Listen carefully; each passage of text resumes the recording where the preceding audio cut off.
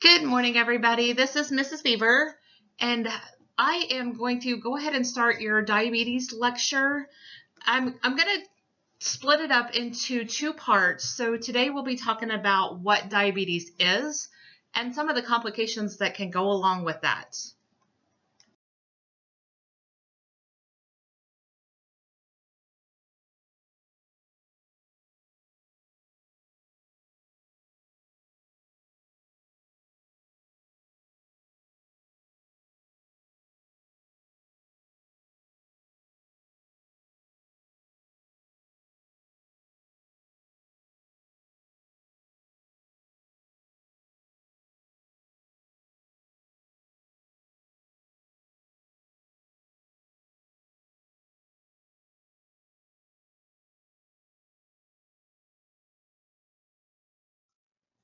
The pathophysiology here is diabetes is a chronic disorder of impaired metabolism with vascular and neurologic complications.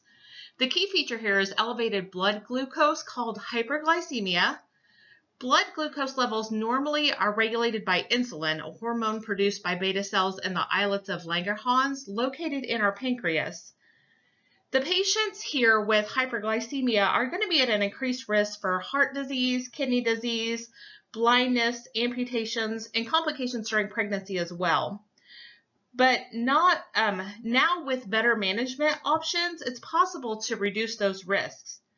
So in healthy individuals, a small amount of insulin is actually secreted continuously. That's called a basal secretion.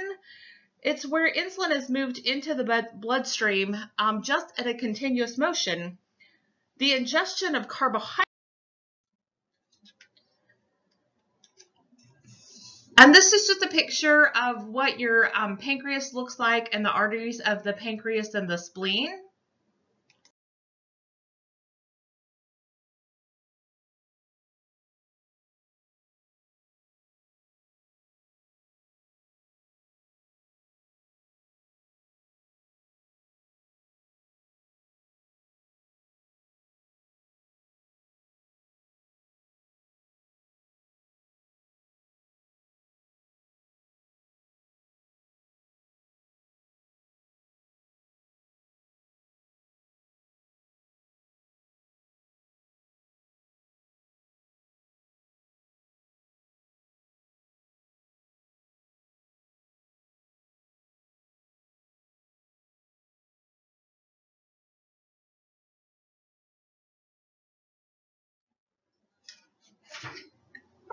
Our pancreas is a long, slender organ that lies transversely across our upper abdomen, extending from the curve of the duodenum to the spleen.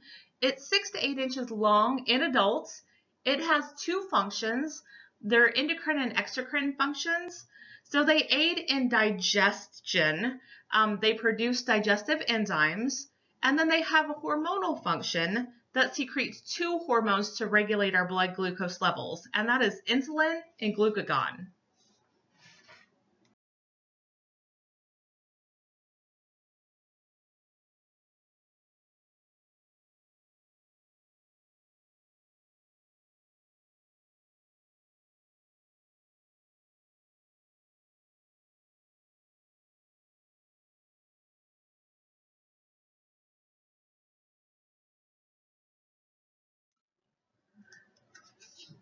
So in the pancreas, we have the islets of Langerhans.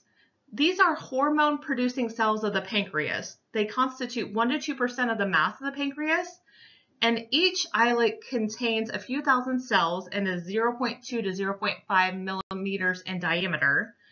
The alpha cells here produce glucagon, which converts glycogen to glucose. That raises our blood sugar level. And then the beta cells produce the insulin, which causes glucose to move into the cells from the bloodstream to then lower the blood sugar levels.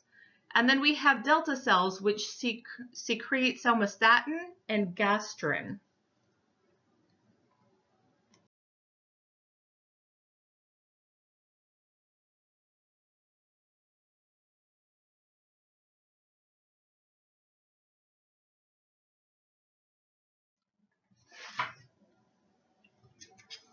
So the roles of our insulin, the first role is for glucose. Insulin here is considered a critical hormone for glucose metabolism. It stimulates active transport of glucose into the cells. So if insulin is absent, glucose remains in the bloodstream, and then it becomes thick, which increases its osmolality. And then the increased osmolality here stimulates the thirst center. And then increased fluid does not pass into the body tissue, so we have a high serum osmolality, which retains fluid in the bloodstream. And then as blood passes through the kidneys, some glucose is eliminated, which we know that glucose should not be eliminated into our urine. So the osmotic force created by glucose draws extra fluid and electrolytes with it, causing abnormally increased urine volume. Another role of insulin is fatty acids. Insulin in the role of fatty acids promotes fatty acid synthesis and conversion of fatty acids into fat, which is stored as adipose tissue. It also spares fat by inhibiting breakdown of adipose tissue and mobilization of fat, and by inhibiting the conversion of fats to glucose. Without adequate insulin, fat stores break down and increase triglycerides that are stored in the liver. Increased fatty acids in the liver can triple the production then of lipoproteins, which promotes atherosclerosis.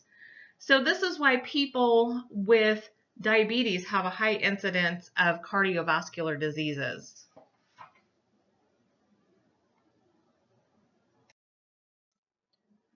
And then the role of insulin in protein. This enhances protein synthesis in tissues and inhibits the conversion of protein into glucose. Amino acids are admitted into cells, an enhanced rate of protein formation while preventing protein degradation. Without adequate insulin, protein storage halts, large amounts of amino acids are dumped into the bloodstream, then high levels of plasma amino acids place people with diabetes at risk for development of gout. And changes in protein metabolism lead to extreme weakness and poor organ functioning.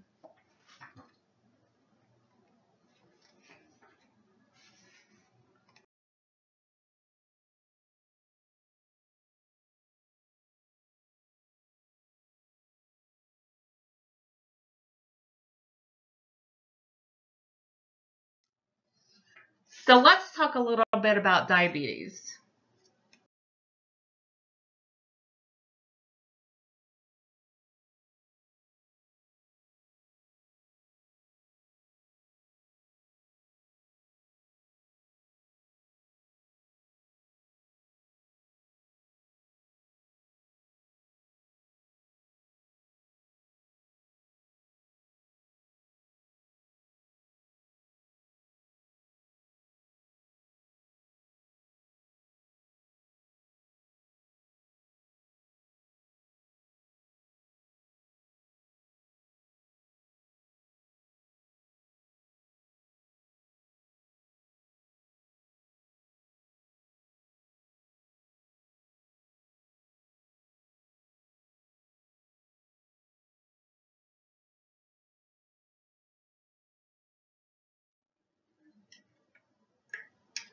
Diabetes is a major health problem and a leading cause of death by this disease.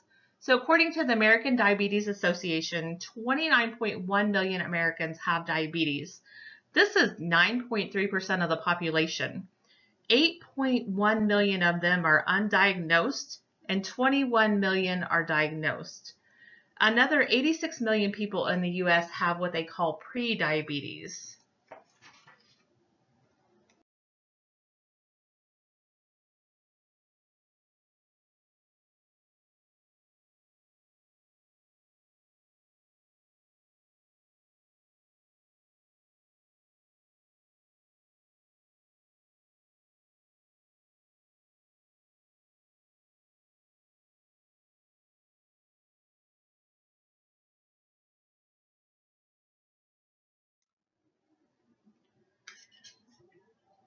So diabetes is a leading cause of death. In 2010, diabetes was listed as the underlying cause of over 69,000 death certificates and was listed as a contributing factor on an additional 235,000 plus death certificates. Diabetes may be underreported as a cause of death. Studies have found that only 35 to 40% of people with diabetes who died have diabetes listed anywhere on their death certificates. It's a serious chronic disease. Diabetes is the leading cause of new cases of blindness among adults aged 20 to 74. It's the leading cause of kidney failure, accounting for 44% of new cases in 2011. And more than 60% of non-traumatic lower limb amputations occur in people with diabetes. This is characterized by insufficient. A diagnosis here for diabetes is made on one or more of the following criteria on two separate occasions. Fasting blood glucoses greater than 126, a hemoglobin A1C greater than 6.5%. That's a 3-month average. That's a test that tests for a 3-month average of your blood glucose levels.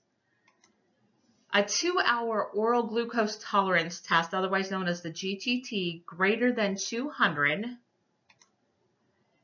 and a random glucose of greater than 200 with symptoms of polydipsia, polyphagia, and polyuria. Those are your 3 classic symptoms of diabetes. We want our normal blood glucose level ranges to be 70 to 100. So pre-diabetes, these are individuals with impaired fasting glucose or impaired glucose tolerance or both. These are risk factors for developing diabetes and cardiovascular disease. So we want to educate these patients regarding weight reduction and increased physical activity if that fits what they need in their education to reduce those levels. Typically, you will see that those patients are obese and they're really inactive. And then the diagnostic criteria here for prediabetes is a fasting plasma glucose of 100 to 125, or a 2-hour plasma glucose of 140 to 199, or a hemoglobin A1C of 5.7 to 6.4.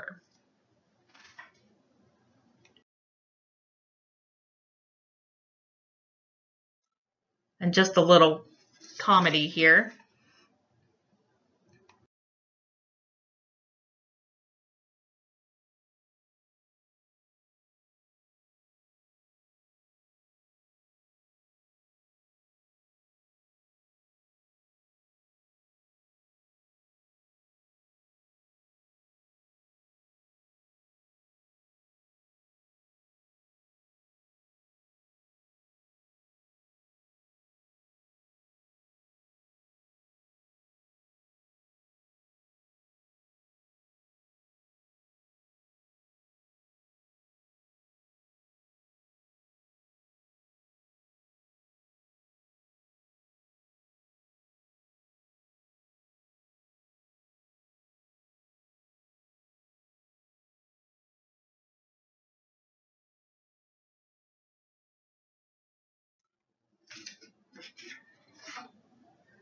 So let's talk about type 1 and type 2. So type 1 diabetes, this constitute only 10% of our diabetics. It's formally known as insulin-dependent diabetes or juvenile onset diabetes.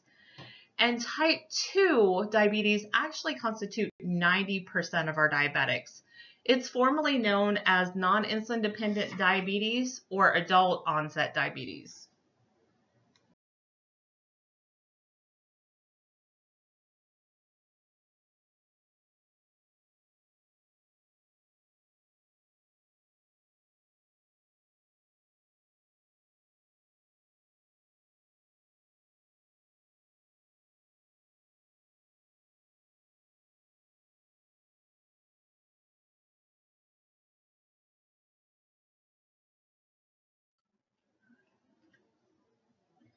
So type 1 diabetes, this is an autoimmune triggered destruction of the pancreatic beta cells. Our insulin levels here are reduced and continue to decline to 0. So insulin here is the key to actually unlock those cells. In diabetics, these beta cells are either attacked or destroyed in diabetes 1 or are unable to produce sufficient amounts of insulin needed for blood sugar control. That would be diabetes type 2. So there's the difference there. So in diabetes type 1, glucose cannot move into the cells without insulin, therefore it stays in the bloodstream. The result here is our elevated serum glucose. The increased glucose causes osmotic diuresis, dehydration. So insulin is needed for glucose to get inside the cell so that it may be used to make energy. So it's that key that we need to use glucose properly. And without it, then we have big problems.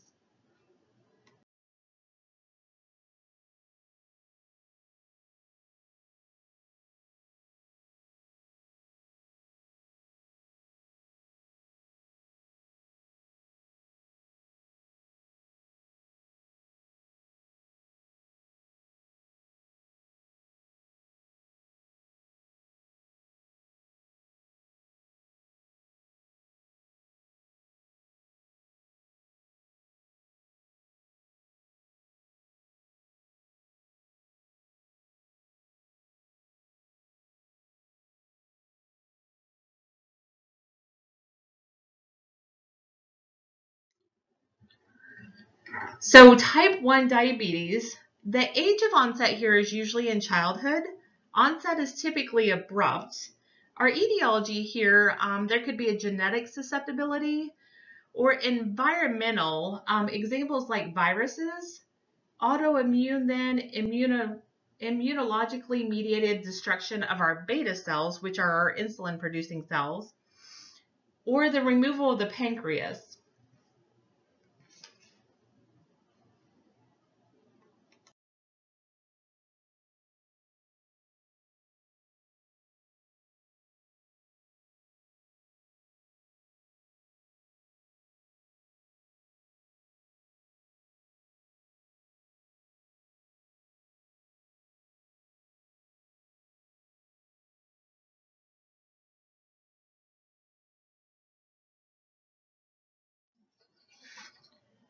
Our clinical manifestations for type 1 diabetes, they're going to be that polyuria, polydipsia, polyphagia, weight loss, our elevated fasting blood glucoses, frequent infections, a tendency then to develop ketosis, and slow wound healing. So slow wound healing is going to occur because our elevated blood sugar levels stiffen the arteries and cause narrowing of the blood vessels. So narrowed blood vessels here lead to decreased blood flow and oxygen to a wound. So an elevated blood sugar level decreases the function of red blood cells that carry nutrients to the tissue. This lowers the efficiency of the white blood cells that fight infection. So without sufficient nutrients and oxygen, a wound really will heal slowly.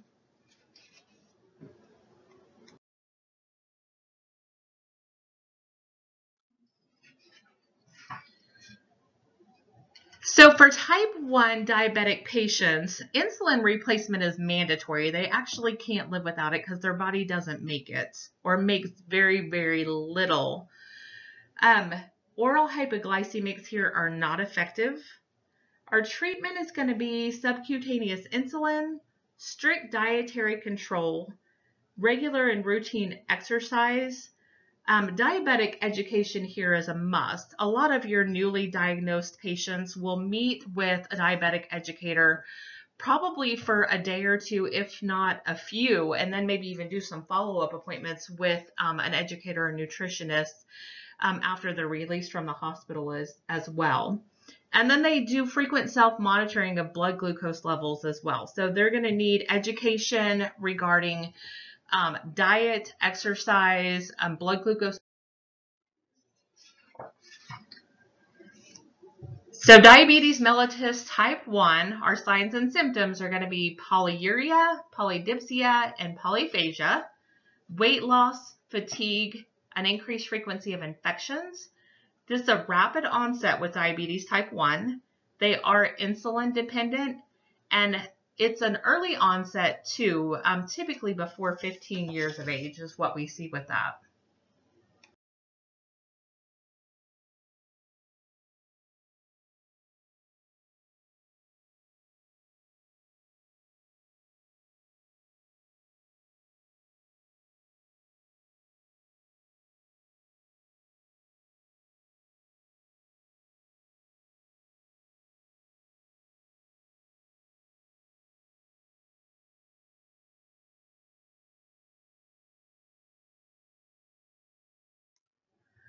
So let's move on to type 2 diabetes.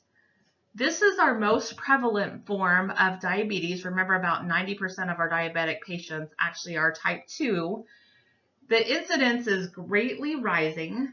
There's a large number of new cases in adolescents and young adults even, approximately 21 million Americans. These patients do not develop ketosis and the hyperglycemic states because they are capable of insulin synthesis. So this is not to say that they can't develop ketosis, because anybody can, but it would probably be from something unrelated. It would be from something unrelated to the diabetes type 2, because ketosis is a normal metabolic process. So when the body does not have enough glucose for energy, it burns fat instead. This result is the buildup of acids called ketones within the body. Okay, so the etiology for type 2 diabetes is insulin resistance and impaired insulin secretion. It can be hereditary. Our main factor here is obesity. These patients have a decreased insulin production or faulty insulin receptors, or they could be on long-term steroid use, and that could cause them to have type 2 diabetes as well. They may make some insulin, but it's in decreased amounts. Type 2 diabetes most often occurs later in life, and it is caused by an acquired resistance to the action of insulin or its receptors.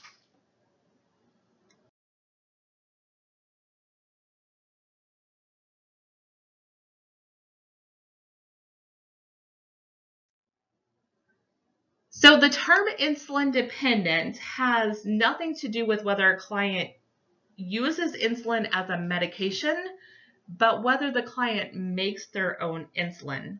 So type 2 patients make insulin, but their body does not use insulin properly. That's actually called, or use insulin properly, sorry.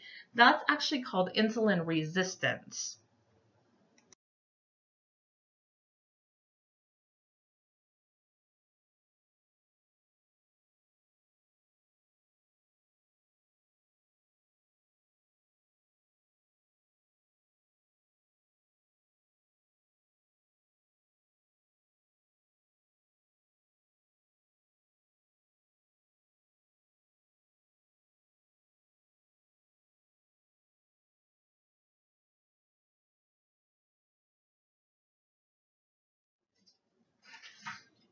So risk factors here for diabetes type 2: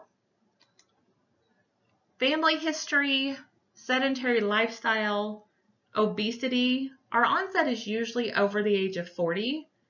Hypertension, pregnancy with gestational diabetes, and delivery of a baby greater than 10 pounds. Our Hispanics, Natives, Asian and African Americans, as well as persons of Pacific Island descent are at increased risk. And women with polycystic ovarian syndrome during those reproductive years are have a 7 times greater risk. Insulin levels may be low, deficient, or normal, or high where they have a resistance. And then metabolic syndrome can actually be a risk factor too.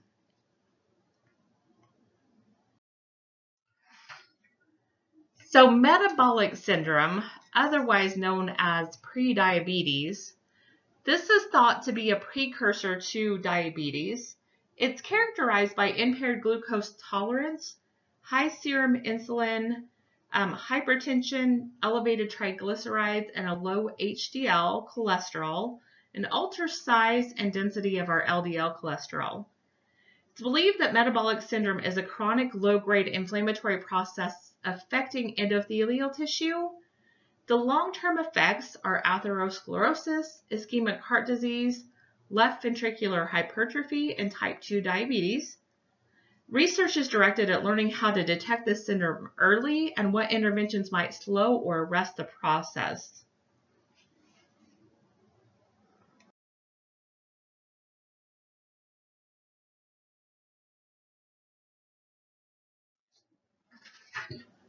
So clinical manifestations of type 2 diabetes.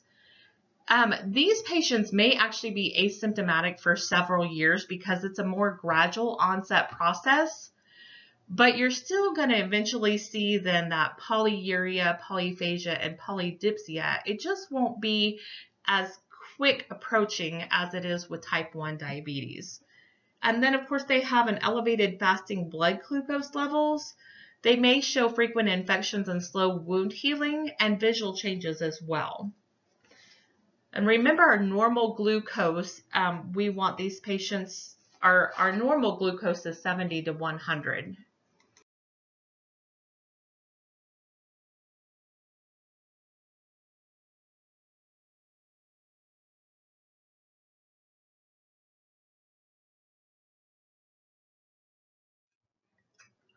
So treatment for type 2 diabetes is going to be diet and exercise.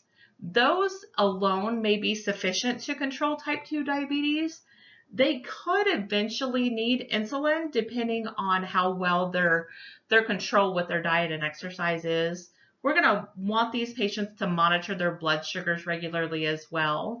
Now, depending on how good their control is and what their physicians order, they may only need a blood glucose check once or twice a day versus that of an insulin-dependent diabetic who may need blood sugars, 4 and 5 times a day.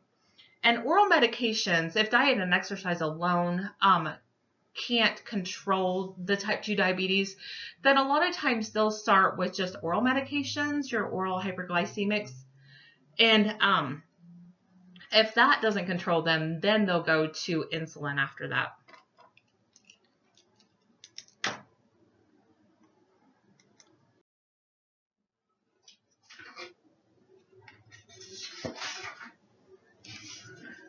Okay, complications of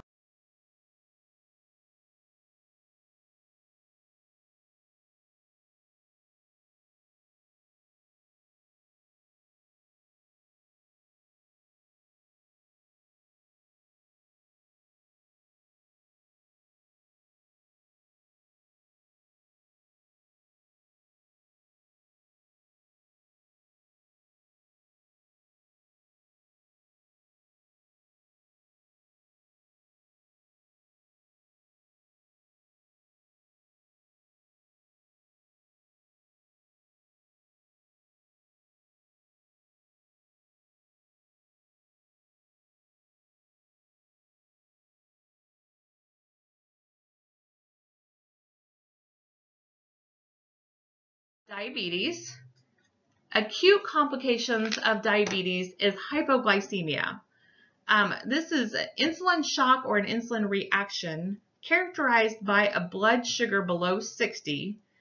Our causes here are either going to be too much insulin, too much exercise, not enough food, or maybe they've been sick, they've had vomiting and diarrhea, consumption of maybe even too much alcohol, or childbirth can do this as well.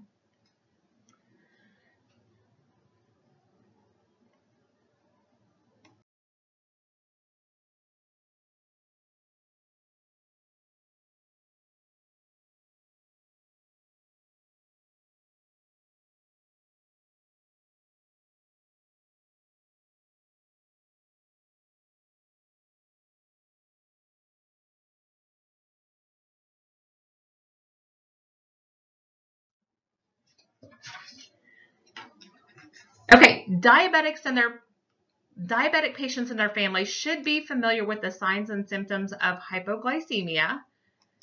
So at the CVS level, the adrenergic level here, you're first going to see patients with tachycardia, palpitations, diaphoresis, irritability, and restlessness. Those may be some of those very first signs that they're going to notice. Or you as a nurse, if they're unable to vocalize that to you, may notice some of those signs as well. And then your central nervous system, the neuroglucopenogenic state, you're going to see confusion, lethargy. They may be slurring their speech. They could even go into a seizure or even a coma. So patients here could exhibit just one. So treatment here for hypoglycemia, rapid treatment is mandatory. So if hypoglycemia persists, irreversible brain damage or death can occur. They need instant glucose. So we're either going to have to give that by the buccal route or IV if they're unconscious. If they are conscious, though, we can do a fast-acting oral sugar like glucose tablets, orange juice, sugar cubes, honey, corn syrup, a non-sugar-free soda, or 8 ounces of skim milk or 6 to 8 lifesavers. And then we can follow that up with carbohydrates and protein like peanut butter and crackers or cheese. A lot of times in the hospital settings, they'll use graham crackers and peanut butter. So if they're unconscious or So how do we know if our patients need snacks or could have hypoglycemia? There's a saying that says that they're cold and clammy, they need some candy.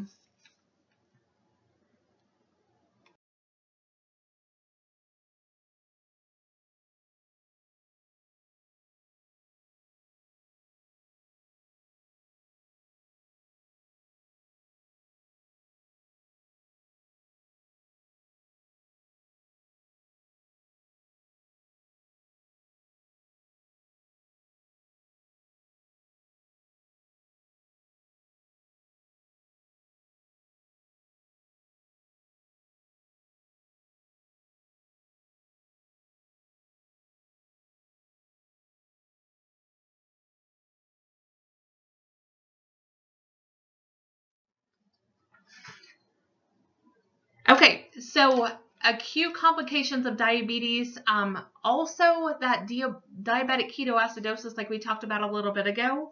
This is caused by an ineffective amount of insulin or an absolute deficiency of insulin, hyperglycemia, and then there's a production of keto acids, hemoconcentration acidosis, and coma can even occur in patients in DKA.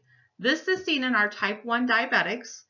The glucose is unable to enter the cell due to lack of insulin, so the cells are starving, and then the body initiates gluconeogenesis by breaking down proteins and fats, which is actually an abnormal metabolism. This is a life-threatening emergency. When the breakdowns of fats and proteins, the body produces. This is a mechanism of diabetic ketoacidosis.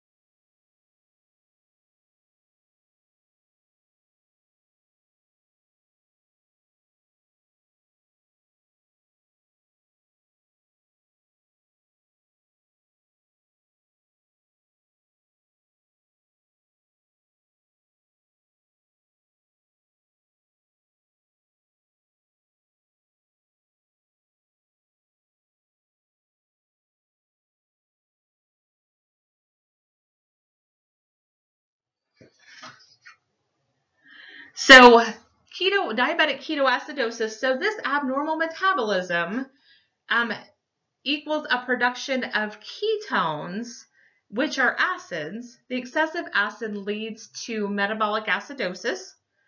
Excessive acid is caused by ketones, and that's called ketoacidosis. Precipitating factors here are infection, trauma, surgery, MIs, or an interruption in insulin administration can also make one go into diabetic ketoacidosis.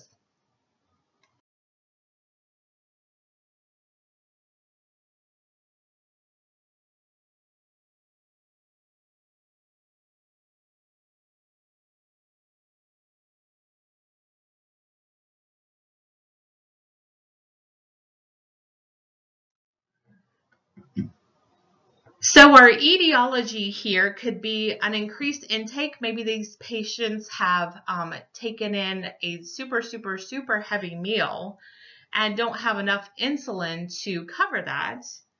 Or it could be stress linked to things like surgery or just emotional, and it could be related to infection as well. The prevention here is going to be tight blood sugar control.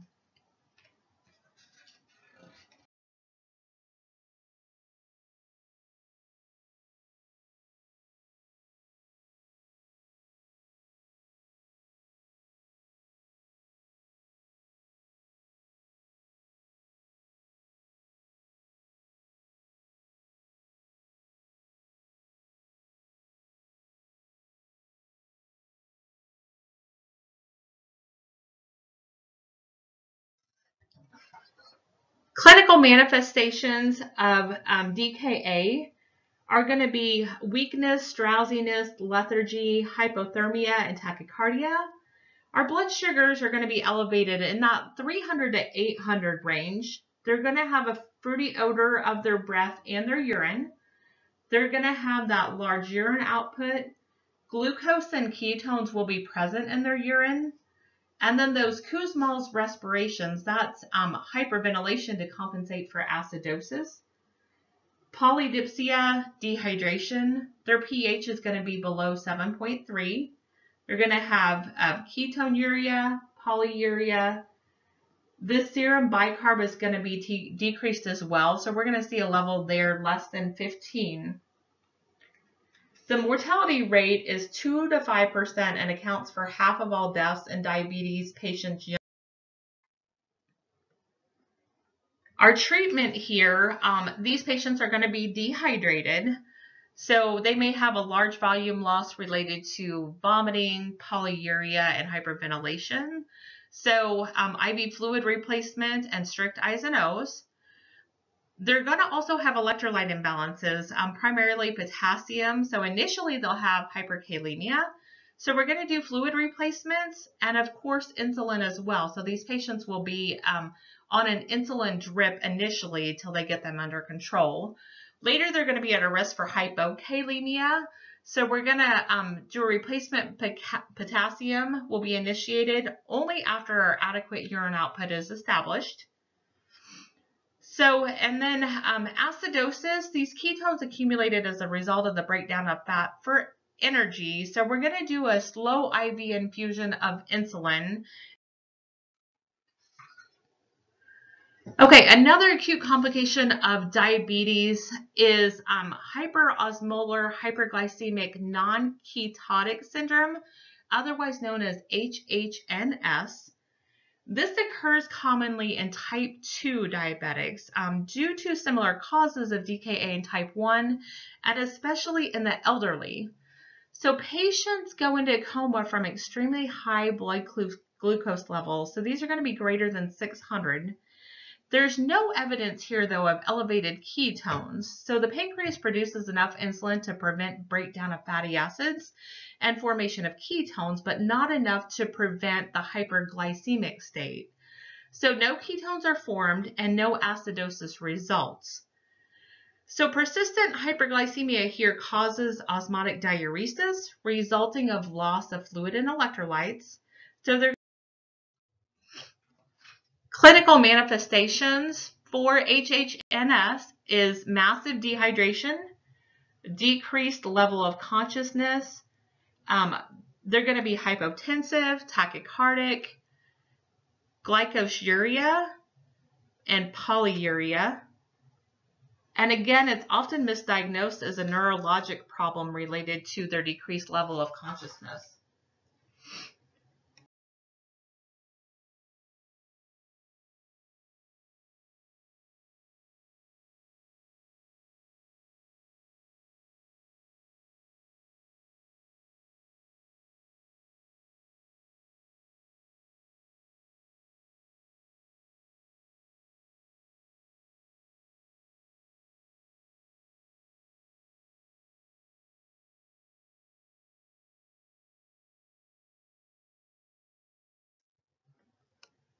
So our treatment here for HHNS is going to be fluid replacement, an insulin drip.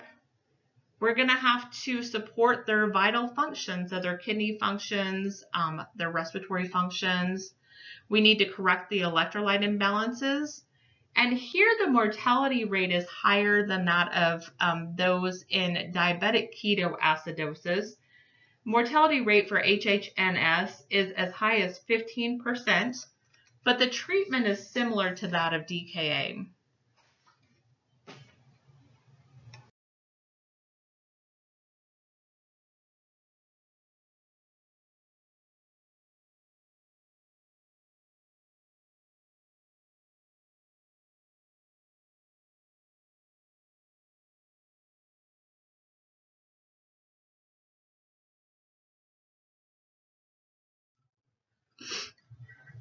So long-term complications, so chronic complications of diabetes, are going to be due to that impaired circulation, so that peripheral vascular disease, and the collection of glucose in cells and capillary membranes will decrease the transport of oxygen, nutrients, and waste.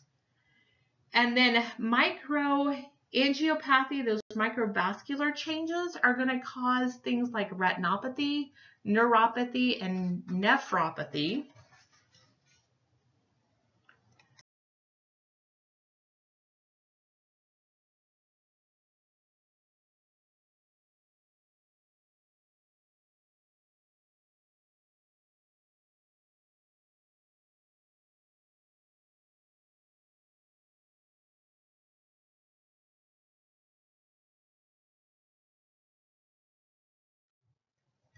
So retinopathy in these patients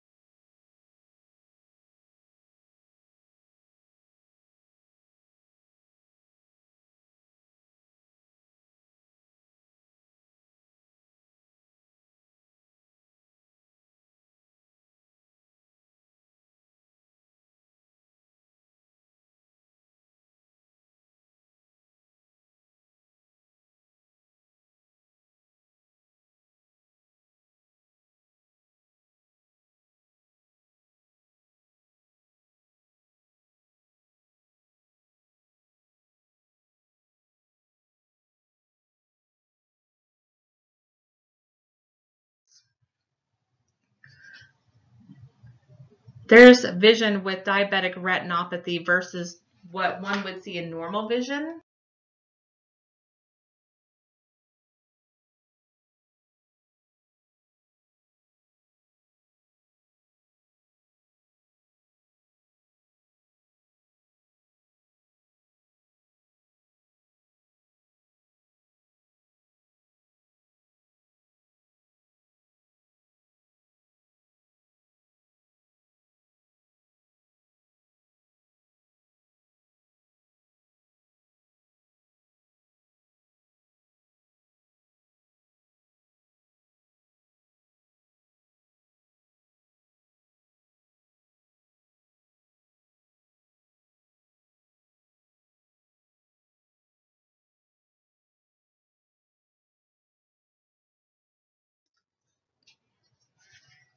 So retinopathy here is a damage of retinal vessels, could lead to blindness along people 25 to 74 years of age.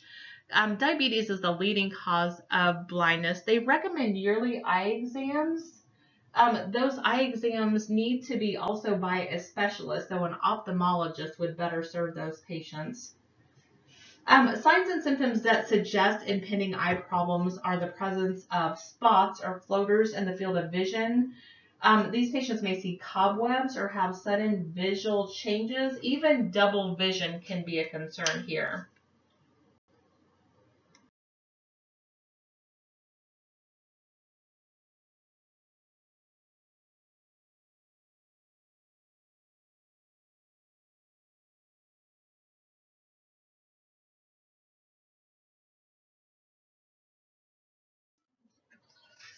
Nephropathy. This is a damage to capillaries in the kidneys. The capillaries develop increased permeability and begin to leak red blood cells, albumin, protein into the urine, which are things that we should not be seeing leaking into the urine. It eventually leads to renal failure. So diabetes is the most common cause of end-stage renal disease in the United States.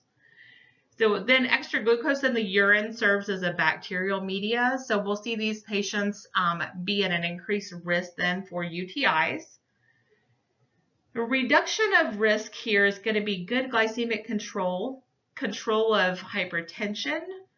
They may need ACE inhibitors or angiotensin II receptor blockers.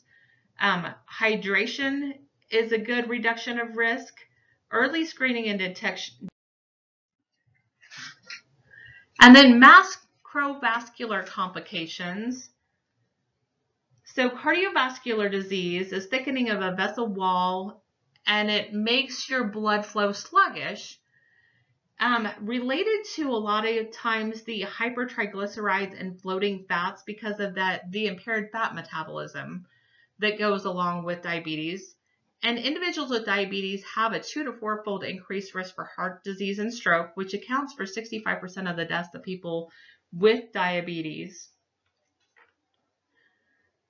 So these patients with cardiovascular disease, you may see them have decreased pedal pulses, that claudication, which is that pain in the calf while walking. Severe cases can even lead to amputation.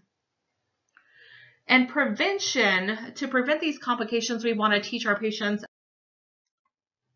So neuropathic complications, this is related to poor glucose control, ischemic lesions of the nerves and chemical changes in peripheral nerve cells. They can be classified as mononeuropathy, polyneuropathy, or atomic neuropathy. About 30% of people with diabetes over the age of 40 have impaired sensation in at least one area of their feet. Patients who've had diabetes for over 25 years actually have a 50% chance of experiencing neuropathies.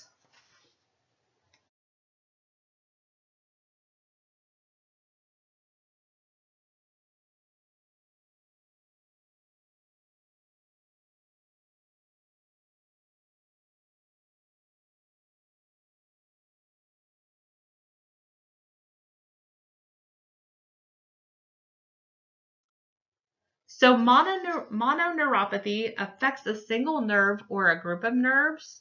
Its inadequate blood supply causes a sharp stabbing pain.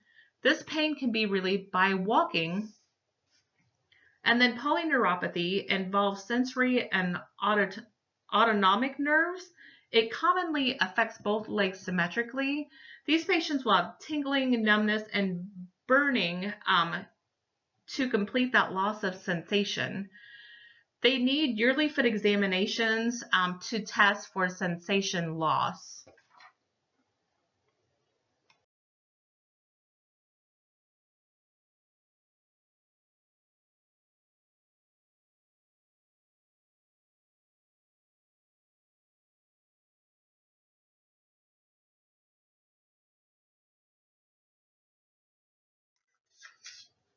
And autonomic neuropathy, this affects the sympathetic and parasympathetic nervous systems. So here our cardiovascular involvement would include postural hypotension, resting tachycardia, exercise intolerance. If our gastrointestinal system is involved, those patients will have constipation, anorexia, nausea, vomiting, gastric reflux, bloating after meals, gastroparesis, where the stomach dilates and loses muscle tone. So the gastric emptying there is going to be delayed. And if our genitourinary system is involved, they're going to have an atonic bladder, so they're going to have retention and overflow. That is often referred to as a neurogenic bladder as well. And then they may have sexual problems such as erectile dysfunction in men. Okay, so foot complications are also a chronic complication of diabetes. It's associated with neuropathy, inadequate blood supply, or both. So neurologically, our function is impaired and adequate blood flow. So we have impaired function, but we have an adequate blood flow here. So we're going to be warm and pink in our extremities with good pulses, but we're going to lack normal sensations. So they may not recognize injuries. And neurologic function will have adequate function here, but our blood flow is going to be impaired. So our extremities may be cold with weak or absent pulses. And when raised, the foot becomes pale, but when lowered, it becomes red. So injuries may result here from. So we want to teach our patient about the do's and don'ts of diabetic foot care. They need to visually inspect their feet daily. They need to use warm water and avoid soaking.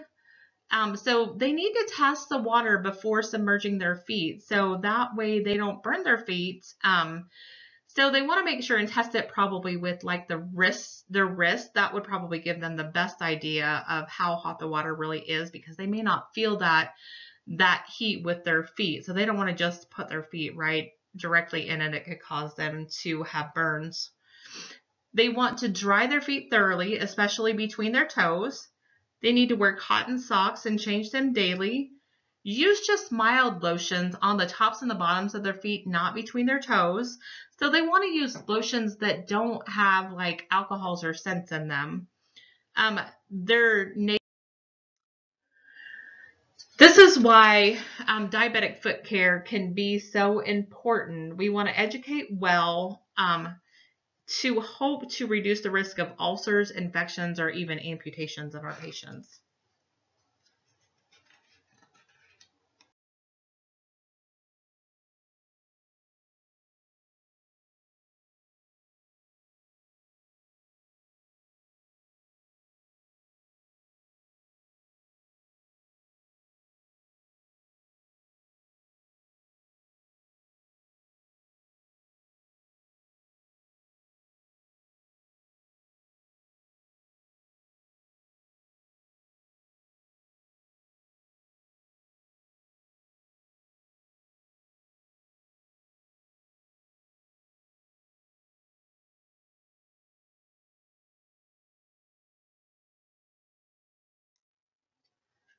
So prevention of long-term complications, we need tight control of blood sugar levels. We want to maintain our blood sugars within normal levels with medications, diet, and exercise. And then blood pressures as well. We need to maintain blood pressures, a systolic of less than 140 and a diastolic less than 80. And then their lipid goals, total cholesterol should be less than 200, LDLs less than 100, HDL greater than 50, triglycerides less than 150, and then smoking cessation, and then aspirin and ACE inhibitors for those with increased cardiovascular and renal risks.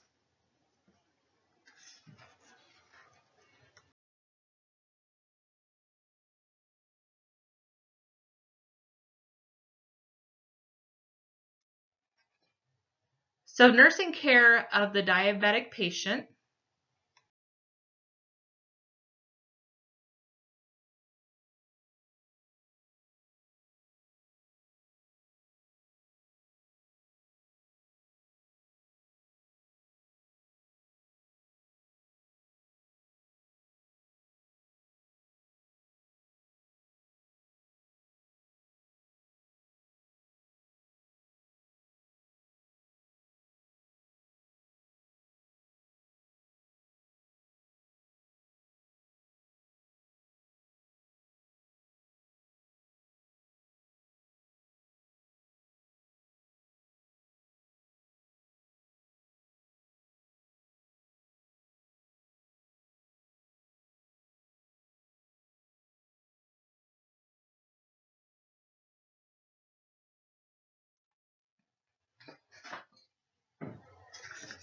So of course we're going to ask them any signs and symptoms if they've had signs and symptoms of hypoglycemia or hyperglycemia. We're going to assess for symptoms of DKA or that HHNS. We're going to ask them about their food and fluid intake over the past 3 days. And then we want to see any home glucose levels if they're available. If they've been checking at home, we want to see patterns there. And we want to ask them about their present medication regimen. Their past health history and family history. Do they have any history of diabetes type 1 or type 2? Any heart disease, hypertension, hyperlipidemia, any renal disease? This could increase their risk for diabetes. And their obstetric history as well. Were these patients, did they have children? Did they have gestation? And then our nursing diagnosis for these patients, ineffective health maintenance, ineffective management of therapeutic regimen, risk for deficient fluid volume, risk for injury, activity intolerance, chronic pain, disturbed sensory perception, impaired skin integrity, disturbed thought processes, and ineffective coping. Teach glucose control, signs of hypo and hyperglycemia, and management of their disease. So we're going to stop this first lecture here. Stay tuned for the second lecture of the diabetes. We'll go over diabetes management more closely in the second lecture. And as always, if you guys have any questions, feel free to let me know.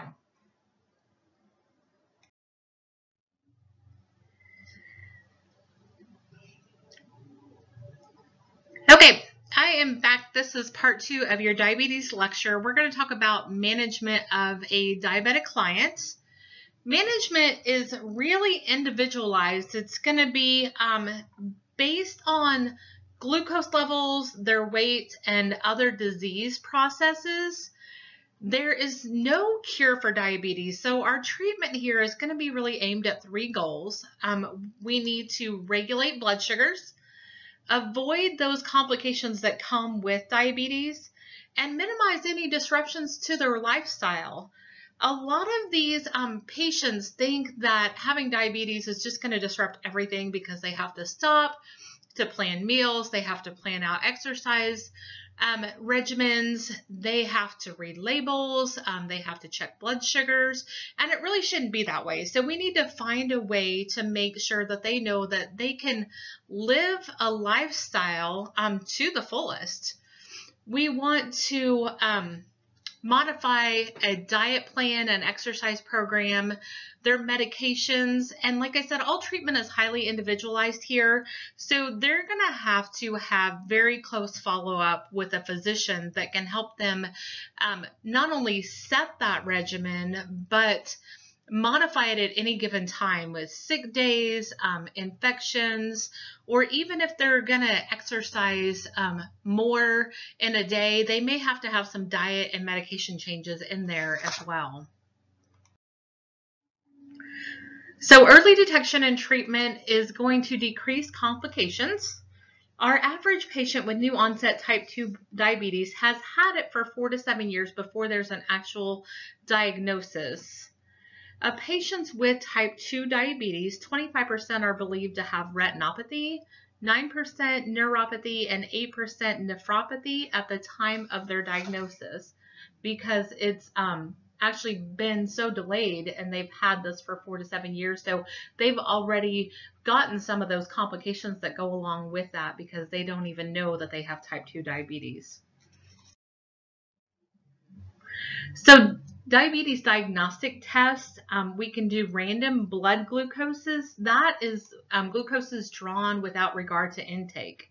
It's going to show increase after meals with stress, trauma, or infection, or if there's a lab drawn below the IV site that's running with D5W, or if patients are on steroids, of course, the side effects are increased blood sugars, or those with prediabetes may show blood sugars then of 100 to 125, which is a little above the normal of 70 to 100.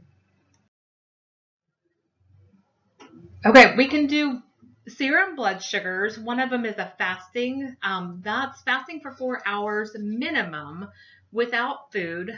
Sometimes the physicians like them to be fasting for 8 hours for that blood sugar level. Normal is going to be less than 100.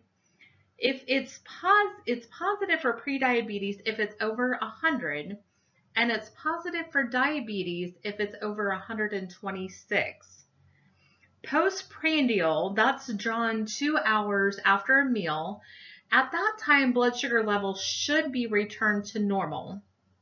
So critical glucose levels here are going to be greater than 400 or less than 40, and those must be reported to our healthcare providers and require immediate intervention. So of course, hypoglycemic protocols for those less than 40 and greater than 400, those patients are probably going to be put on an insulin drip.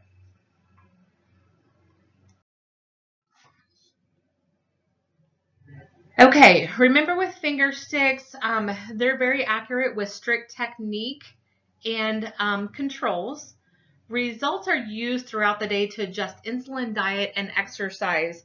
So I'm sure a lot of you have seen in the clinical settings now that your patients are on sliding scales based on their blood sugar results. So it's very important to make sure that we're getting accurate results and we're getting them within a timely manner of giving them that insulin. So if you draw a blood sugar at say 6 o'clock in the morning, but the patient's tray doesn't come until like 8 o'clock, and you have an insulin dose to give them based on their blood sugar of say it was 172, but that was 2 hours ago. So by this time, an hour has passed, and you're going to want to recheck their blood sugar before you administer any insulin to make sure that everything is accurate, that you have the most accurate result at that time that you're getting ready to give that dose of insulin, because there could be a lot of changes in their glucose levels in that 2 hour time span. So,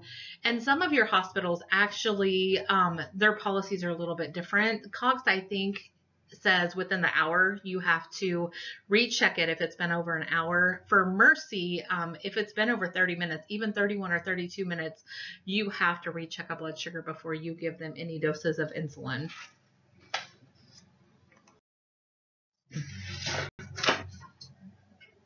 Okay, so a hemoglobin A1C level will give us an overall blood sugar average for the past 3 months. So hemoglobin A is sticky in hyperglycemia.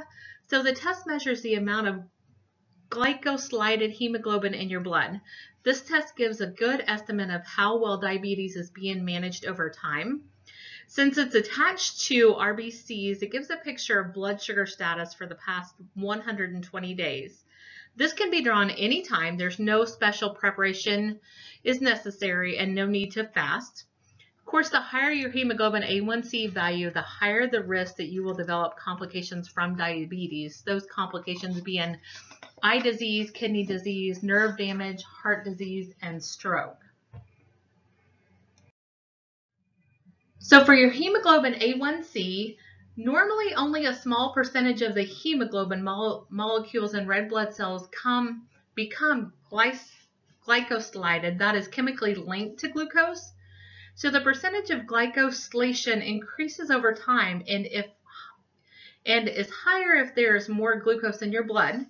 Therefore, older red blood cells will have a greater percentage of glycosylated hemoglobin, and diabetics whose blood glucose has been too high will have a greater percentage of that glycosylated hemoglobin. So our normal hemoglobin A1C values 4 to 5 is what we see in non-diabetic patients. 6 to 7, we're saying pre-diabetic or in need of a moderate control. And if they're in that range from 8 to 12, they're in need of active measures to lower their overall blood sugar. And you can see their 8 to 12 is going to give you an average glucose of over 183 all the way up to about 298. That's a 3-month average. And then the glucose tolerance test, that's begun in a fasting state. So a fasting blood sugar and a urine is obtained. There's 2 ways to perform this. We can do a short test where 50 grams of glucose is given and they retest that glucose level in an hour. Greater than 140 suggests pre-diabetes and greater than 200 suggests diabetes. And then the long test, there's a standard amount of glucose given, about 100 grams. The blood is drawn and the urine may be obtained then at 1, 2, and 3 hours. The urine here may be checked for ketones, and it confirms ketones in the blood as well. So medical nutrition therapy for diabetes is the cornerstone of management. So decreased controlled ingestions of foods high in sugar and fat. We need to also correct or avoid obesity. So dietitians here may be involved. We need to make sure that our patients are controlling their diets, decreasing weight. We need to address this, and the physicians or the diabetic educators will address this on an individual basis. The ADA supports and advocates the use of myplate.gov. It's recommended that the term ADA, which is American Diabetes Association diet, no longer be used, as they no longer endorse any single meal plan or specified percentages of macronutrients. So they're advocating the use of myplate.gov. So to maintain a weight, someone should eat about 28 calories per kilogram of body weight. And then to lose weight, they should eat about 15 to 20 calories per kilogram of body weight. So again, that's going to be addressed on an individual basis with the physician and the diabetic educators, and probably a nutritionist as well.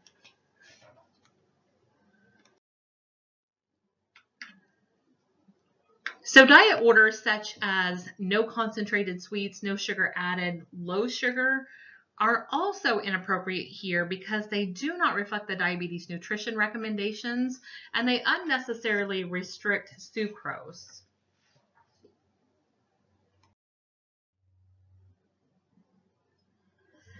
So medical nutrition therapy, consistent carbohydrate diabetes meal planning system. So we need to have consistent carbohydrates from meal to meal and day to day. That's going to give our patients the best control that they can possibly have. The diet needs to be based on a heart-healthy diet principles, so low saturated fat and cholesterol. Protein should be about 15 to 20% of their calories. And the majority of the carbohydrates should be whole grains, fruits, vegetables, and low-fat milk. About 45 to 60% of their meal plan is going to be made up of carbohydrates. And then we want less than 7% fat per meal. And their vegetables should also make up more than about a fourth of their meal.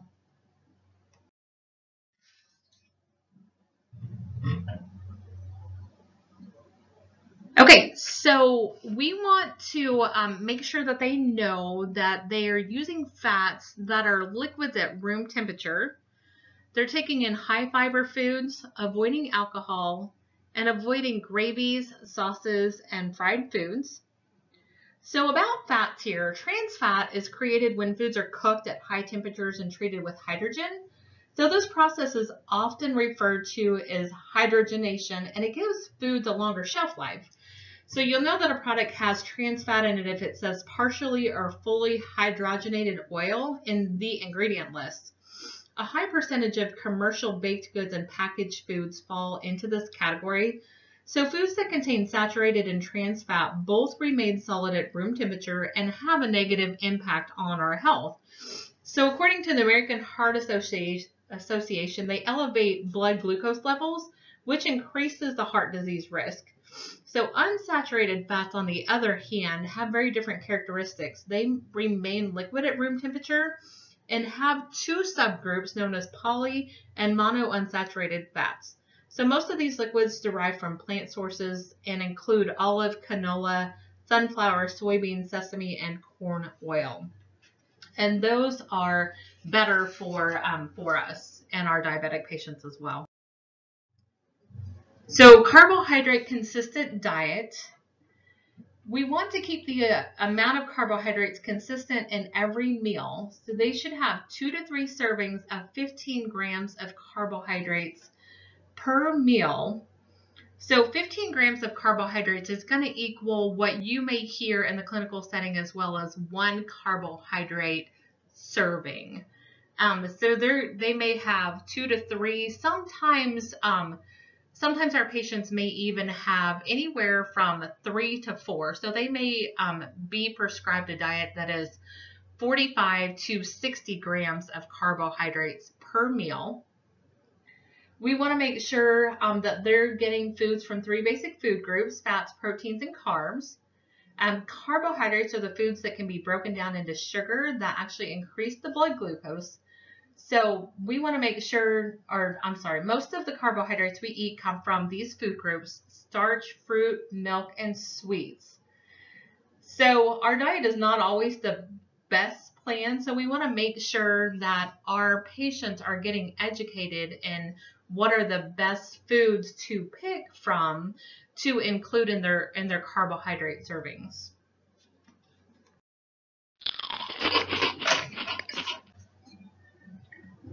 So our carbohydrate consistent diet, we want to choose nutrient-rich carbohydrate foods, often like whole grain products, fruits, vegetables, and low-fat dairy products. We want to round out the rest of the meal plan with lean meat, fish, and poultry. Our patient teaching here should include sample menus with some of the patient's favorite foods added. Successful carbohydrate counting really depends a lot on the understanding of what foods are considered carbohydrates and how much is considered a serving, and understanding how to read a label.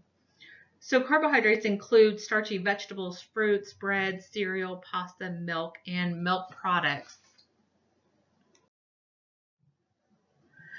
So if our patient is on insulin, we want to make sure that they're eating all of their food, that they're eating at regular times, so they're not really messing with their insulin and their meal regimen.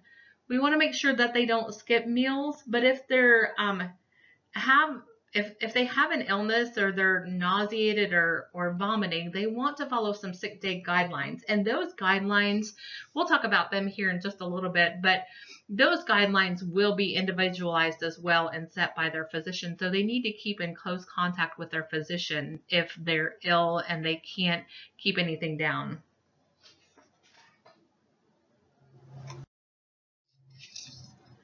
So diabetic patients typically meet with a dietitian or a trained professional. They're going to teach them the basics. We don't want to overwhelm them. If available, they may give them handouts, or if we have handouts to give them too, we definitely can. We want to make sure that we're demonstrating and they're giving us repeat demonstrations, so that way we can understand their understanding of the disease process and all the teaching that goes along with it, because they will feel very, very overwhelmed. Some patients may even be in denial, especially those who are newly diagnosed. We want to assume that they know nothing, so we teach them everything. And we want to encourage that they're asking any questions, even if they think it's silly. We want to make sure that they're asking. And we want to include their support systems in any teaching as well. So like I said, they will meet, especially your newly diagnosed, will meet with diabetic educators. They'll meet with physicians. So they will be those first people that really set a regimen for these patients. And as a nurse, you're really going to encourage them to adhere to that regimen. And you can acknowledge if they have any problems. If you think that they're not administering their insulin appropriately, then we need to talk to the proper people, or we need to maybe give another demonstration to them. Or if you think that they don't understand how to read a label or how to count carbohydrates, we want to make sure and intervene and make sure that they are getting the best understanding that they possibly can. Okay, so sick day protocol. Typically their insulin is going to be taken as usual. Now again, I would advise our patients to contact their physicians if they're unable to keep any fluids down, because they may want to make some adjustments to their insulin protocol for that time period. If it's possible, we want to encourage our patients to drink liquids hourly. And then we want to have them do blood glucose checks every 4 to 6 hours, and to make sure they're checking their urine for ketones. If nausea and vomiting, we want them to try 15 grams of carbohydrates an hour and report any blood sugars greater than 300 and any ketones in the urine. Okay, and here's just a list of some of those foods that contain 15 grams of carbs that you can encourage your patient to take if they can when they're ill. Okay, so exercise and diabetes. So we know working muscles require less insulin to move glucose into cells than resting muscles. And exercise lowers blood sugar levels. Sometimes that can be good. Sometimes that can be bad if they go into then a hypoglycemic state. We want to make sure that our patients are following precautions for safe exercise. So exercise is a very effective addition to a treatment plan of people with diabetes. It aims at weight loss, improves their circulation, and also improves their insulin sensitivity. So exercise is almost like giving your body some insulin, even when it doesn't make its own. It helps that exogenous insulin work better, and ultimately a good exercise regimen can lower the amount of insulin that a patient needs. Exercising muscles uses glucose 20 times the rate of muscles at rest, and exercise muscles do not require the insulin that resting muscles do. So diabetic patients should meet with their physician prior to setting exercise plans. They want to discuss alternating insulin or food intake prior to exercise. And if they have a serum glucose less than 100 and they're getting ready to exercise, they really should plan on a snack or a meal before that happens. And we want to also teach our patients to avoid exercise during the peak action of any insulin. Okay, so these patients need to have a complete medical examination before initiating a new exercise program. We want to discuss whether or not to alter food and insulin intake before exercise. We do want to encourage exercise 30 to 60 minutes, 3 to 4 times a week. So tell our patients to be sure to include a warm-up and a cool-down exercise, and that they have comfortable, well-fitting shoes designed for that activity. They also need to wear a medical alert bracelet while they're exercising, and carry food or glucose tablets in case hypoglycemia occurs.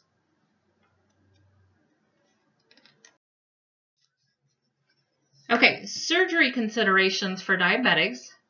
Patients here are typically off their routine, and they're stressed, they're anxious, they may experience slow wound healing, so they have an increased risk for infection. They're taken off routine insulin and placed on a sliding scale with every 4 to 6 hour blood sugar checks here. So type 2s are often even changed to injections while they're in the hospital, and their oral hypoglycemics are typically held until close to the discharge date.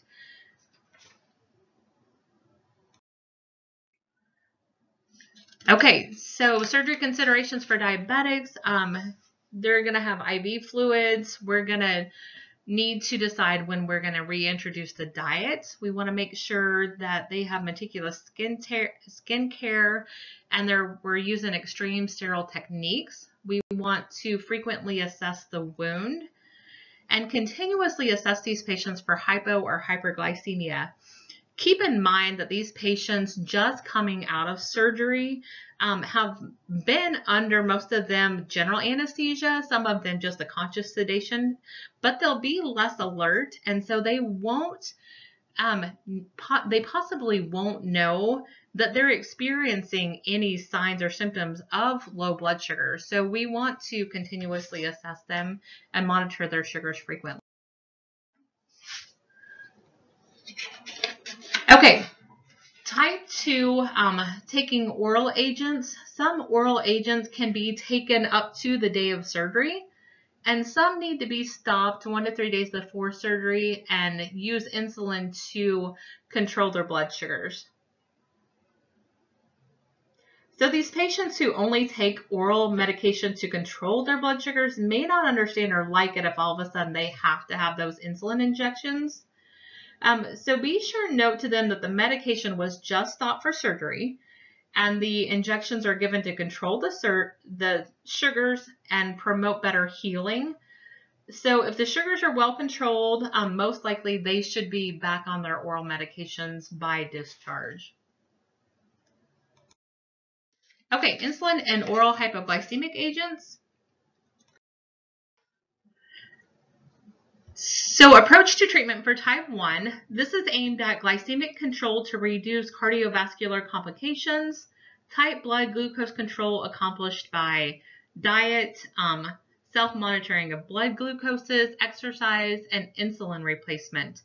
They'll have 3 or more insulin injections per day using short and intermediate acting insulin versus a continuous subcutaneous insulin infusion. So we want to watch for signs and symptoms of hypoglycemia with intense insulin therapy. And why do you think the use of oral hypoglycemics for type 1 diabetic patients are not used? That is because they don't make insulin. Type 1s do not make insulin. Type 2s do make insulin, but they may not make enough, or they may have an insulin resistance.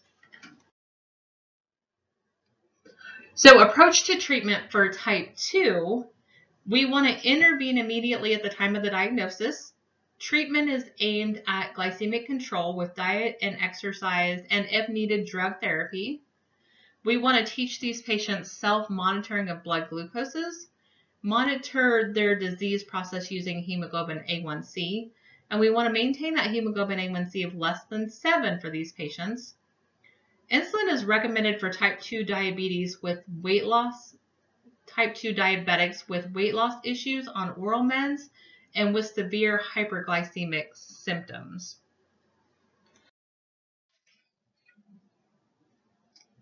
Okay, oral hypoglycemic agents. These are indicated for type 2 diabetics. There's numerous different hypoglycemic agents. We have sulfonylureas, meglitinides, biguanidines, thiazolidinedioneins, alpha glucosidase inhibitors, dipeptidyl peptidase 4 inhibitors, sodium glucose cotransporter 2 inhibitors. These are all listed on page 1073 in your book. This list is a drug category. Listed in your book is what medications belong in what category. So for our patients who are being prescribed sulfonylureas, be sure and check for sulfa allergies or any reactions to sulfonamides.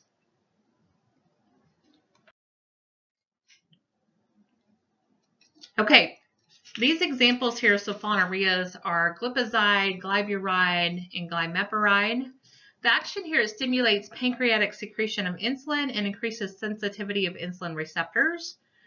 They're second-generation drugs. They have fewer side effects and drug interactions. We're going to, of course, check for allergies to sulfonamides. And side effects here are going to be hypoglycemia and weight gain. Okay, our examples here are going to be Prandin and Starlix. Our action is to stimulate the release of insulin. It's taken before meals. It prevents then that postprandial blood glucose elevation. And our side effects here are also hypoglycemia and weight gain. Okay, so this is otherwise known as metformin, which is what we hear more often in the clinical setting.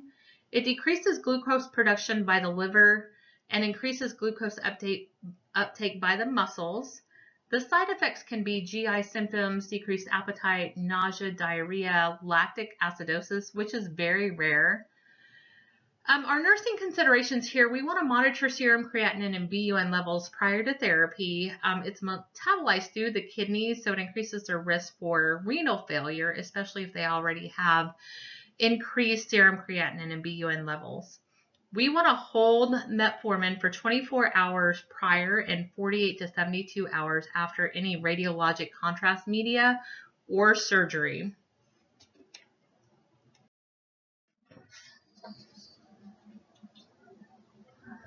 Okay, your glitazones, they decrease insulin resistance and thereby increase glucose uptake by muscle and decrease glucose production by the liver.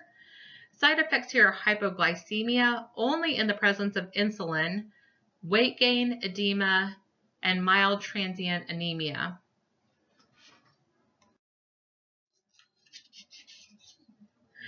Alpha glucosidase inhibitors, they inhibit carbohydrate digestion and absorption, thereby decreasing the postprandial rise in blood glucose. Side effects can be GI symptoms, flatulence, cramps, abdominal distension, and stomach growling.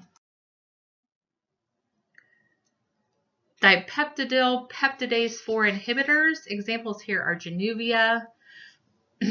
Action stimulates the release of insulin and inhibit hepatic glucose production. This should not be taken with insulin. Side effects here are stomach upset, diarrhea, headache. Adverse reactions include elevated liver enzymes and inflamed pancreas. The sodium glucose cotransporter 2 inhibitors, examples here are Invokana. The action, it reduces the reabsorption of glucose in the kidneys, increased urinary glucose excretion, and decreased plasma glucose levels and weight loss. Side effects are hypotension, hyperkalemia, UTIs, yeast infections, decreased urination, and increased risk for cardiovascular events and strokes. Amylin mimetics, otherwise known as Simlin. This is a synthetic form of the hormone amylin. A synthetic amylin delays gastric emptying, suppresses glucagon secretion, acts on the brain to increase the sense of satiety and lower caloric intake. Our side effects here can be hypoglycemia in the presence of insulin and nausea. Nursing considerations, it can delay the absorption of PO drugs, so we need to give PO drugs 1 hour before or 2 hours after Simlin.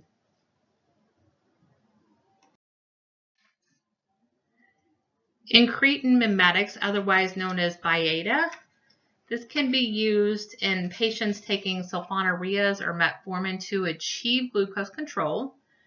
It's a synthetic glucagon-like peptide. It slows gastric emptying, stimulates glucose-dependent release of insulin, prevents postprandial release of glucagon, and suppresses the appetite. Side effects here can be hypoglycemia in the presence of sulfonylureas and GI effects. It can also delay the absorption of PO drugs. So give PO drugs 1 hour before Byetta.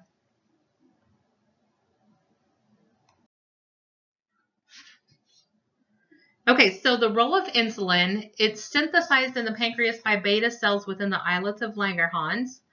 Its release is stimulated by glucose levels, and an increase in glucose levels equals an increase in secretion of insulin. Insulin release may also be triggered by amino acids, fatty acids, and ketone bodies.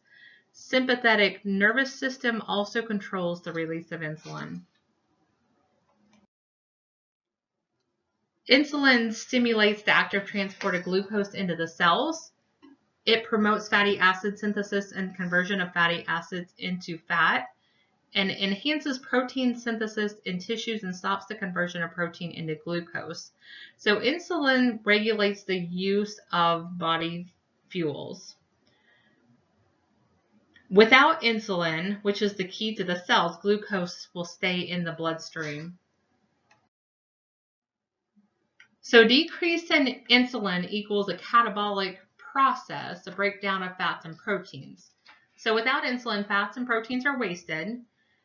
It increases our triglycerides and lipoproteins. And then we have muscle wasting, which is protein wasting. Ketones then become present, and then we have an acidotic state. So let's talk about insulin preparations.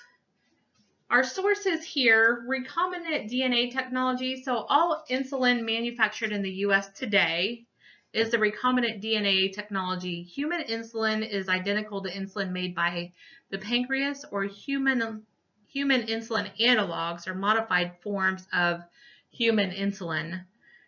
Beef and pork pancreas, it's no longer used in the US. So the beef was discontinued in 1998, and the pork was discontinued in 2005. So be familiar with these. These are your different types of rapid acting, short acting, intermediate acting, and long acting insulins. They're good to know the onset and the peak, especially when you're caring for patients, because you want to make sure that if you have a patient who you're giving, say, Humalog insulin to, which the onset is going to be less than 15 minutes, that you don't want to give it at 7, but their meal doesn't come until 8. So just make sure that you're very familiar with the onset and the peaks and the duration of how long that they last. And then the Lantus and the Levemir are the only ones that have no peak time to them.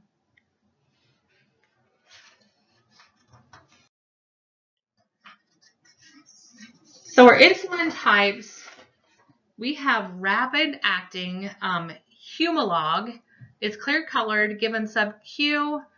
It's rapid acting analog of regular insulin. The onset is 15 to 30 minutes. It lasts 3 to 6 hours. And the unit 100 is the strength. So what does unit 100 mean? That means that there's 100 units per milliliter. So when administering any insulin, we want to make sure and read our labels correctly. So many insulin pens look alike, especially some of the intermediate and long-acting insulin pens. The peak for Humalog is going to be 30 to 90 minutes. And be aware too that there can be different concentrations of some insulins. Unit 100 is not the only concentration. There is also U500, which is 500 units per milliliter instead of 100. U100 is the most commonly used. U500 is typically only used in emergencies or for patients who are extremely insulin resistant. They have greater concentrations. We also want to make sure if you're giving a U100 concentration insulin that you're using a U100 insulin syringe. And the same with the U500. If you're given a U500 concentration, you want to make sure that you're using a U500 insulin syringe if you're drawing it up from a vial. Another rapid acting is Novolog. It's clear colored, given subcutaneous, rapid acting analog of human insulin. Onset is 10 to 20 minutes. It lasts 3 to 5 hours. It's the unit 100 strength, and we want to give this just 5 to 10 minutes before eating. This and the Humalog are the two types too that you will see if you have a patient with an insulin pump, a continuous pump. Those are the two types that those patients will use. They'll either be Humalog or Novolog. Another rapid acting is Apidra. This is clear colored, given sub-Q. Rapid acting synthetic analog of natural human insulin. Onset is 10 to 15 minutes. Lasts 3 to 5 hours. Unit 100 strength. Give 15 minutes before eating or 20 minutes after starting to eat. Okay, so short-acting regular insulin. It's unmodified human insulin. It's clear colored. Routes are sub-Q, which is your most common. IM is an approved route, but rarely used. I honestly have never seen insulin given IM. This is the only kind of insulin too that you will be seen given IV as far as like in your insulin drips. There used to be an inhalation too that has been taken off the market. Onset here is 30 to 60 minutes. It lasts 6 to 10 hours. This one is available in U100 and U500 strengths. And we want to give this subcutaneous 30 minutes before eating.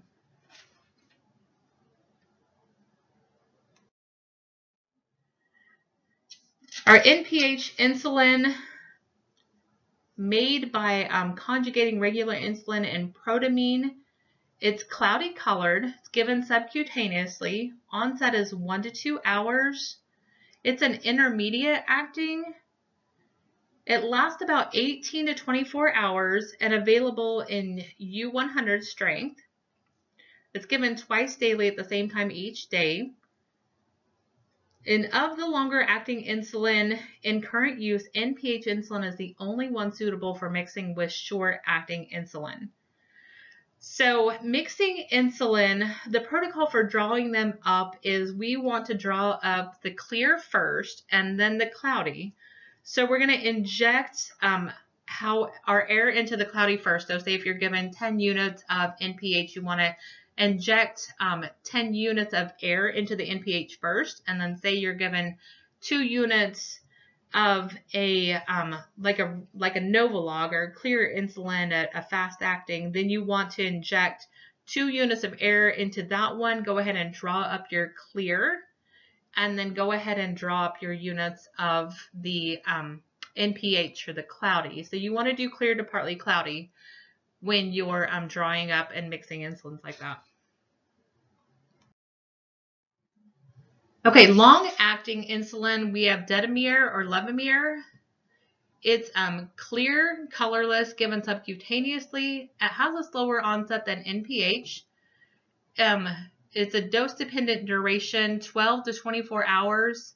Available in Unit 100 strength. It's given twice daily at the same time each day or once daily at HS or the PM meal. Do not mix this with any other insulins.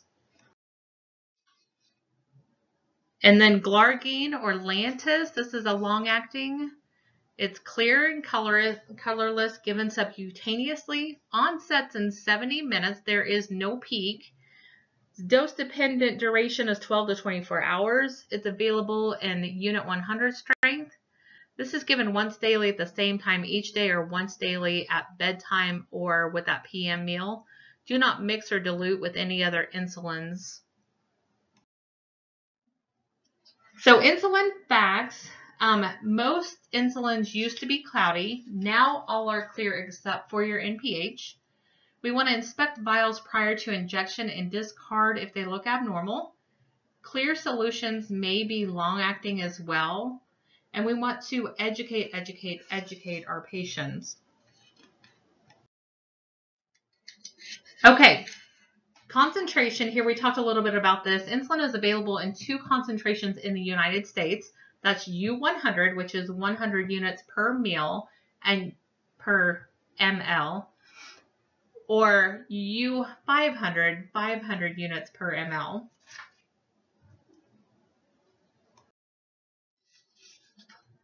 So mixing insulin should only be done with insulins of proven compatibility. Only NPH insulin is appropriate to mix with short-acting insulins, your regular, your Lispro, Aspart, or glulicine. Draw up clear into the syringe first. And then you have commercially prepared insulins that are available, like your 70-30s, your 50-50s, your mixes of 70-30s. Those pre-mixed vials are used to help reduce errors associated with drawing up 2 vials. So the downside to that, though, is that you cannot adjust dosing of one insulin without adjusting your dosing of your long-acting and your short-acting.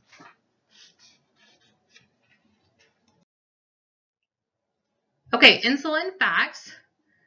Subcutaneous administration is indicated for all insulins. Like I said, I've not seen even the insulins that are approved for IM injections. I've not ever seen insulin given intramuscularly. Always double check your draw with another nurse. We want to roll the bottle to mix it, not to shake. When mixing insulin, we want to draw the clear first. Make sure we're checking expiration dates and check for any settling or frosting. If they look like they're not normal, then you want to get rid of them and get a new vial. Injection sites. So the abdomen absorbs faster with more even absorption. We want to rotate the sites to prevent lipodystrophy. So our injection devices, we need syringe and needles, pen injectors, or they have jet injectors. Subcutaneously, they have infusion pumps. So they have portable insulin pumps and implantable insulin pumps. And then, of course, intravenous infusions for those that are in need of that with critical high glucoses. Always, always, always report to the oncoming shift any insulin given on your shift. And remember to estimate the peak times and pinch the skin up when you're giving an injection. Okay, this is what a portable insulin pump looks like. It actually looks like a little pager. People may wear it on like their belts or in their pockets. Dosage instructions here are entered into the pump's small computer, and the appropriate amount of insulin is then injected into the body in a calculated, controlled manner. So these patients actually manage these sites themselves, and their dosage instructions are handled closely by their physician and then just put into that computer, and they can adjust those over a 24-hour period where they're maybe getting for 3 hours getting a different dose than they are from, say from midnight to 3 a.m. they may get 1.2 units continuously, and then from 3 a.m. to 7 a.m. they could get just 1 unit or whatever their doctor prescribes, but it can be set for multiple different basal rates over a 24-hour period of time. This is more like a diabetic patient wearing their pancreas on the outside of their body. So they're getting continuous basal insulin throughout the day that helps manage their blood glucose levels. And then they also, when they have a meal, it's set to calculate like how many units they have per how many carbohydrates they intake. So the patients, when they get done eating a meal, will set in their pump how many carbohydrates they took in, and then their pump will automatically show how many units they are to get of insulin, and then they'll just activate it to set that, and then the insulin will be automatically injected into their body or automatically bolused into their body.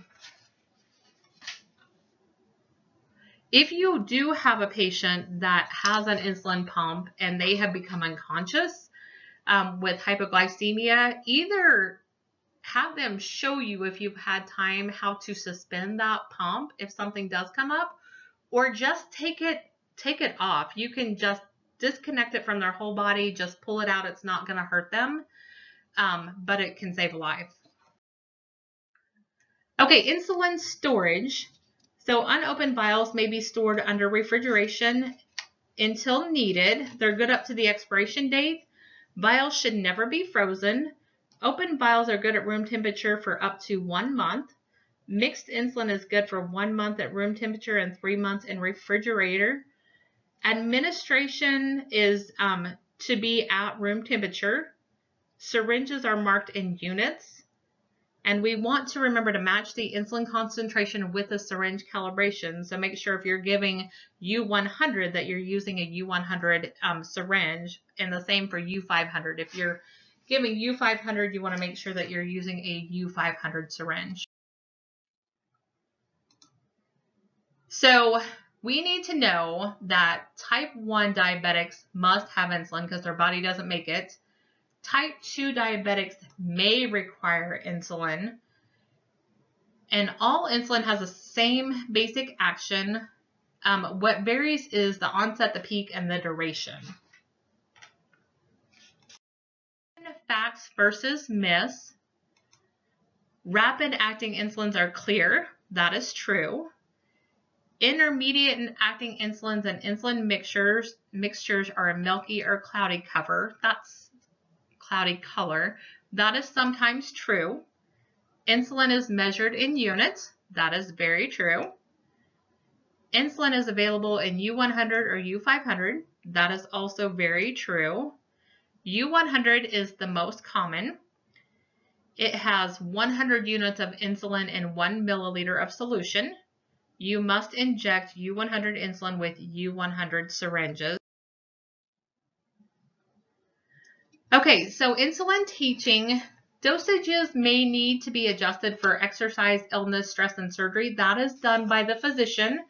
So we want to teach our patient never to adjust doses without medical supervision. So if they have trouble, they need to contact their physician to make those adjustments for them. When teaching, we need to be matter of fact. We need to ask for repeat demonstrations so that way we know that our patient is understanding and can care for themselves when they leave the hospital. We want to watch for problems with self-administration and go slow at the individual's pace. You may have to demonstrate or go over things many, many times, and that's okay.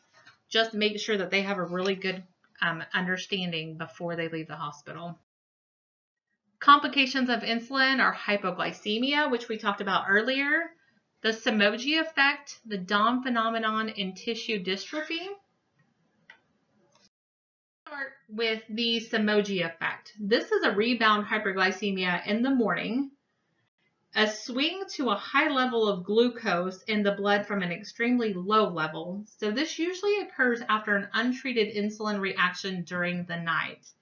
So what happens is hypoglycemia stimulates glucose counter regulation, and then the body's stress response, and then epinephrine, growth hormones, glucagon is released, which stimulates gluconeogenesis in the body, which then constitutes a hyperglycemic moment in the morning. So patients here will often complain of awakening with a headache and report restless sleep, nightmares, maybe enuresis, and nausea and vomiting. So for the Simoji effect, people who experience high levels of blood glucose in the morning may need to actually test their glucose levels in the middle of the night. We're talking at like 2 or 3 in the morning, because what may be happening is that maybe they're having a hypoglycemic episode that the body is actually responding to and then increases the blood sugar and they don't know it. So in order to remedy that, they may need adjustments in the evening snacks, or insulin doses. Those adjustments may be recommended as well. So those evening snacks will help keep from them going low in the middle of the night. And then hopefully they'll have a more stable glucose level through the night and in the morning as well, and they won't have those hyperglycemic effects.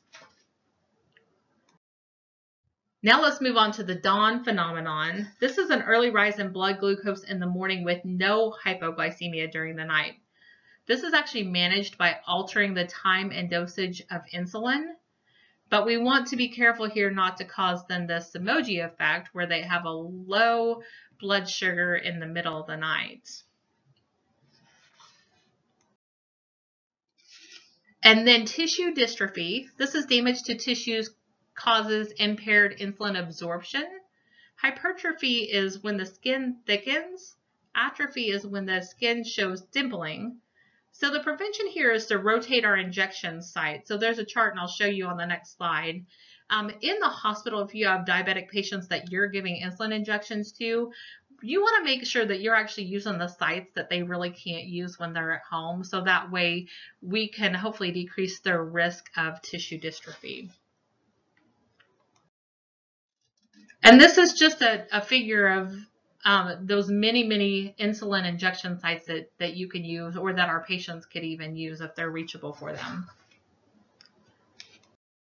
just a little funny. I don't think that's what they mean by rotating injection sites. So not rotating rooms that they're giving injections in, but actually rotating sites on their skin.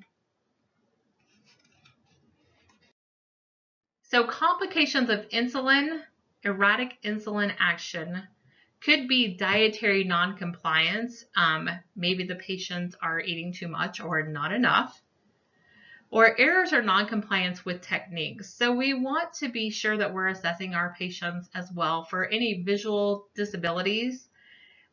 Their failure to rotate sites if they're actually given their own insulin. Inadequate mixing. Do they have frozen or outdated insulin? Improper or self-adjusting, which can get them into trouble really quickly. So they need to be set up with a physician and make sure that they're contacting that physician for any assistance in adjusting their doses. The use of drugs that may interfere with their insulin, and irregular exercise. Slides are just some critical thinking. That does it for the rest of the diabetes lecture. I will get this saved and uploaded. And as always, if you guys have any questions, feel free to let me know.